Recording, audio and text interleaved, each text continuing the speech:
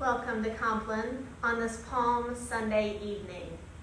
We are live streaming from the chapel at Holy Communion in Memphis, Tennessee.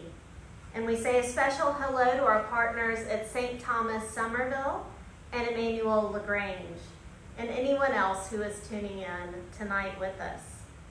An order for Compline can be found on the Book of Common Prayer beginning on page 127, or on our website is an order of service.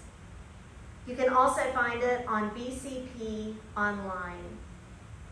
And being Palm Sunday, if you have a branch nearby, whatever kind of branch will work, remember the disciples and all of the followers grabbed what they could find in their immediate surroundings. So if you have an azalea branch or a magnolia branch or anything you can find, strips of paper or a coloring page of a palm, those will all do. And we are going to begin with the liturgy of the palms. Blessed is the King who comes in the name of the Lord. Peace in heaven and Glory in the highest. Let us pray. Assist us mercifully with your help, O Lord God of our salvation, that we may enter with joy upon the contemplation of those mighty acts, whereby you have given us life and immortality. Through Jesus Christ our Lord. Amen. The Lord be with you. And also with you. Let us give thanks to the Lord our God. It is right to give him thanks and praise. It is right to praise you, Almighty God, for the acts of love by which you have redeemed us through your Son, Jesus Christ our Lord. On this day he entered the holy city of Jerusalem in triumph and was proclaimed as King of Kings by those who spread their garments and their branches of palm along his way. Let these branches be for us signs of his victory, and grant that we who bear them in his name may ever hail him as our King, and follow him in the way that leads to eternal life, who lives and reigns in glory with you in the Holy Spirit, now and forever. Amen. O God, make speed to save us. O Lord, make haste to help us. Glory to the Father, and to the Son, and to the Holy Spirit, as it was in the beginning, is now, and will be forever. Amen.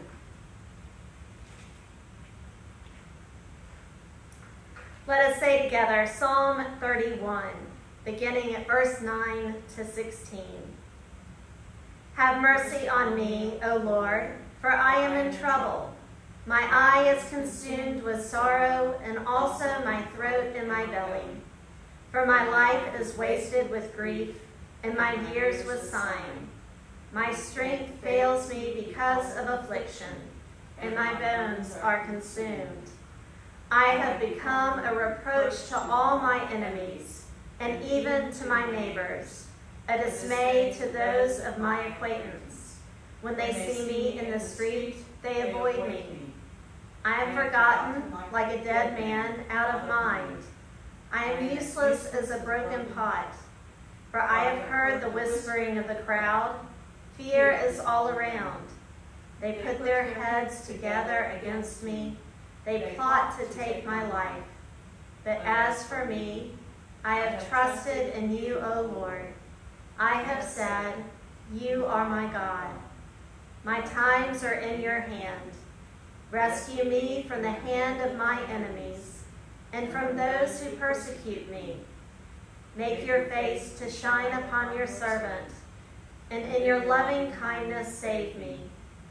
Glory to the Father, and to the Son, and to the Holy Spirit, as it was in the beginning, is now, and will be forever. Amen. A reading from Matthew. When Jesus and his disciples had come near Jerusalem and had reached Bethphage on the Mount of Olives, Jesus sent 2 disciples, saying to them, Go into the village ahead of you, and immediately you will find a donkey tied, and a colt with her. Untie them and bring them to me. If anyone says to you, just say this, the Lord needs them, and he will send them immediately. This took place to fulfill what had been spoken through the prophet, saying, "Tell the daughter of Zion, look, your king is coming to you humble and mounted on a donkey, and on a colt, the foal of a donkey." The disciples went and did as Jesus had directed them. They brought the donkey and the colt and put their cloaks on them, and he sat on them. A very large crowd spread their cloaks on the roads, and others cut branches from the trees and spread them on the road. The crowds that went ahead of him and that followed were shouting, "Hosanna to the Son of David! Blessed is the one who comes in the name of the Lord! Hosanna in the highest heaven!" When he entered Jerusalem, the whole city was in turmoil, asking, "Who is this?" The crowds were saying, "This is the prophet Jesus from Nazareth in Galilee." The word of the Lord. Thanks be to God.